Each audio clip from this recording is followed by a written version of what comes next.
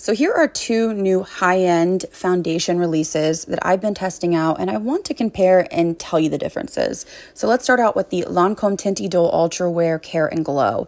So this has an SPF of 27. It does have a fragrance, which I don't really love, but it does dissipate. This has a light medium coverage, buildable to medium. It's very thin and flattering on texture and pores. This does have a natural finish. It leans more matte in my opinion, so it wears a long time with just a little bit of glow. So it really is like the Teint Idole, but a tiny bit of glow added. Now let's talk about the Hourglass Ambient Soft Glow. This one has more of a high medium coverage. It is thicker and more emollient, more hydrating. So you do get more of a glow with this one. I do find that it's still flattering on texture and pores.